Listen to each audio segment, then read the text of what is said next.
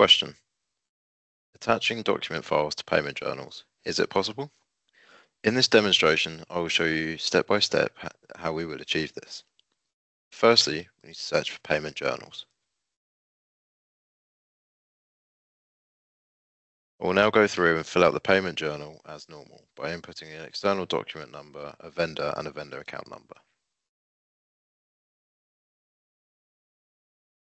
I'm also going to change the payment method code from cash to bank.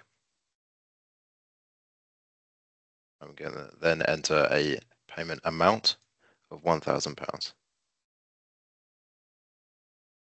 The next two fields to change will be the balance in account type and the balance in account number.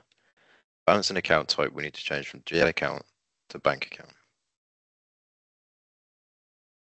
We then need to input a balance account number.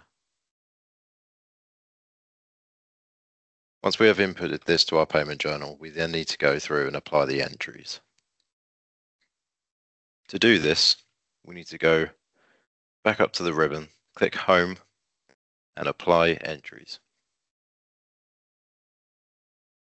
We then need to select an invoice to apply the payment amount of £1,000 to.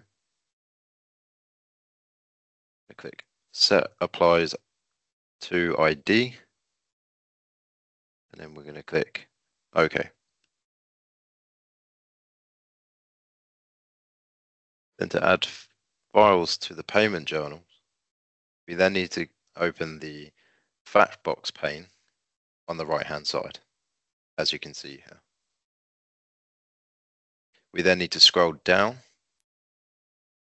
We then need to scroll down to where it says incoming document files.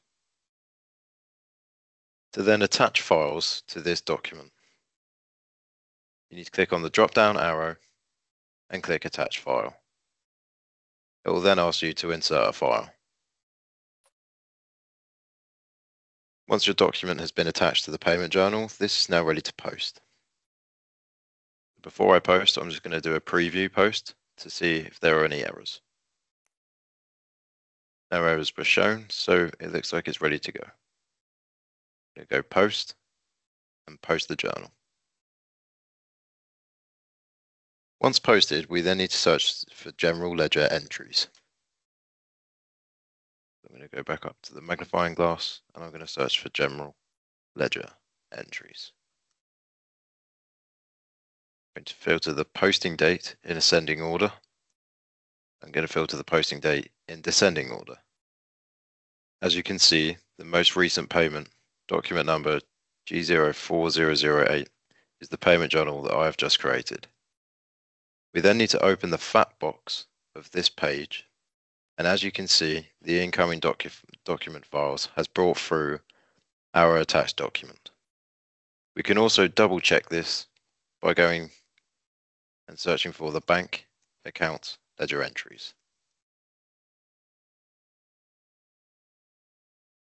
So if I filter by posting date in descending order, as you can see, our most recent payment journal is there. If I then click Find Entries to this page and view the GL entries, we can see there our payment amount from our payment journal of £1,000 to this bank account. What we can also see is within the fact box, the incoming document files, the document we originally attached.